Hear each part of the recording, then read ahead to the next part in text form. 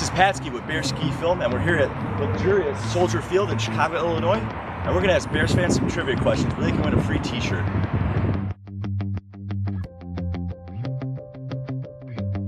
This is Patrick, and I'm here with DeeksView. Yes, sir. I'm from the Philadelphia area. Got family out here in Chicago, though. So DeeksViewOG on Twitter and with Next Wave Bears on YouTube.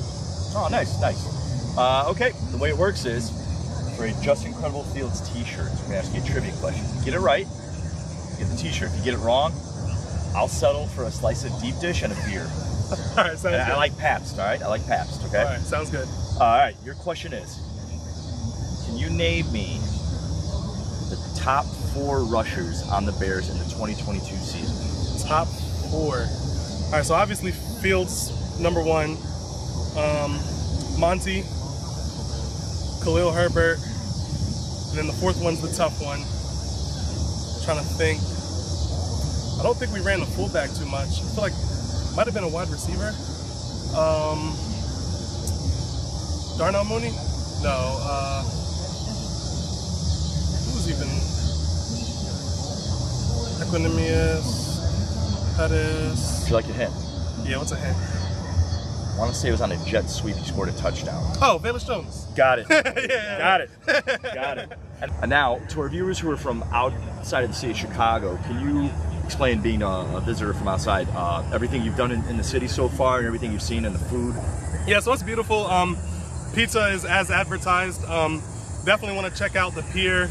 Probably catch a little boat ride if you can. I mean, anywhere you go, it's a beautiful view of the city and the landscape. So it's been a 10 out of 10 so far, and everything's within walking distance or within distance of a train or a bus. So awesome. I'm loving it. Awesome.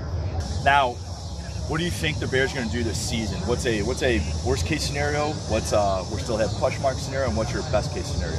So worst case scenario, obviously, I think we go as far as Fields takes us. So if Fields has games where he struggles and looks shaky, which I think he'll have a few, I think the floor is going to be 7 wins. That's right around the mark where I'm comfortable saying that we still improved, but I think we can win up to 11. I mean, looking at our schedule, we don't have too many powerhouses on our schedule, and I don't really fear anybody in our division. Maybe the Lions, but they didn't look so great. I know it's week 1, but I'd say we can win up to 11. Okay. I want to get a bold prediction out of you. What's your bold prediction on offense and the defense? Bold prediction on offense and defense? Bold prediction on offense, we have 5 different receivers go over 500 yards.